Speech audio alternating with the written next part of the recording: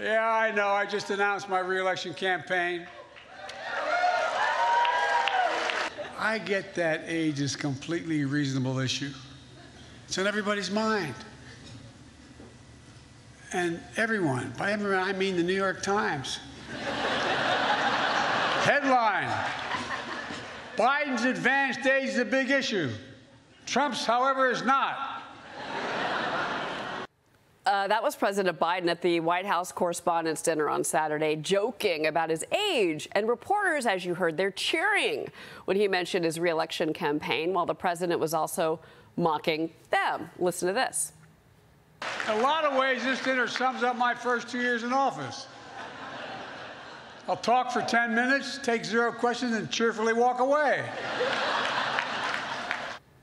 How many, Krysia, press conferences has this president given? I think he's one of the top 3 lowest rated presidents, or, you know, the numbers back up. The numbers back up. He doesn't talk to the press, but they're cheering for him. They're cheering for him, but really the joke is on the press here, right? I feel like Joe Biden is coming out and speaking about how he hasn't given these press conferences, but he's really laughing at those who are not asking the tough questions. It's a mockery of what is occurring here. And the fact that even Jen Psaki said he doesn't wake up before 9 a.m., the fact that he spoke about Silicon Valley Bank was a real shocker here. But when it comes to his age, it's really not about age, though. That's the thing I like to differentiate. It's about his mental capacity. And there are plenty of people who are up in age, but we've seen the cognitive decline of Joe Biden even just last week when he was asked questions about where he was. Yeah, Chris?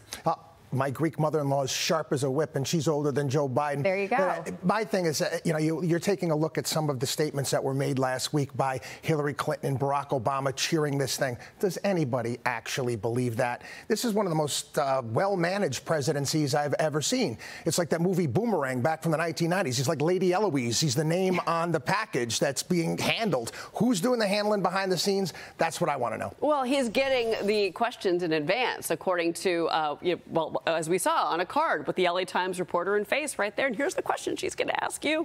Knock it out of the park there, Joe Biden. The irony is I think the children last week were asking some of the toughest questions. And Joe Biden responded, oh, yes, Ireland. I wonder if the kid prompted him to say that, by the way, the child. I wonder if the child, I saw somewhere that if the child asked, oh, he was in China, how Joe Biden would have reacted, right? Well, and you know what, Chris? I mean, we talked about this a lot, but I mean, he really has not taken a strong stance against China, whether it's the military threat the Chinese are now threatening against Taiwan, or whether it's regards to the way that they handled COVID in the lab, or the way that they have completely circumvented, attempting to circumvent banking regulations here in the United States, or SEC regulations. Police stations downtown. There's a myriad of things that have been taking place. But again, this is all coming out right now in these myriad of investigations that are taking place. And again, I think it's going to raise questions in people's minds. Yeah, really quick, Krysia, I want to get your thoughts on what we talked about earlier about Ron DeSantis. It looks like he's going to be announcing soon as far as the money raised between he and President Trump. Vivek Ramaswamy, he has also raised a lot of money. So talk about that. Sure.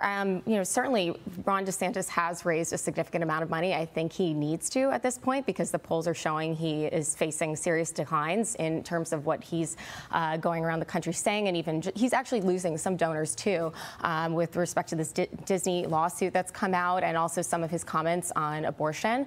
Donors are pulling out, and he just doesn't have the name recognition. But yes, he is raising a significant amount. Vivek Ramaswamy is taking a real swing at it in terms of maybe even taking on Ron DeSantis with a lot of his commentary, even last week putting, you know, some comments out there about, you know, race and gender. So he's gotten a significant amount of attention. So if Vivek goes after DeSantis, right, that ends up helping Donald Trump. It does. Yeah. Final thought? Listen, is it going to be a battle for who gets the vice presidential nomination, or are we going to actually see some actual debates between these various different people? We've seen the ads all over the place now tearing each other apart. I think ripping apart the Republican Party is not the way to go at this point. Well, August, get ready. We're going to be having them, yeah. The debates are going to be this year.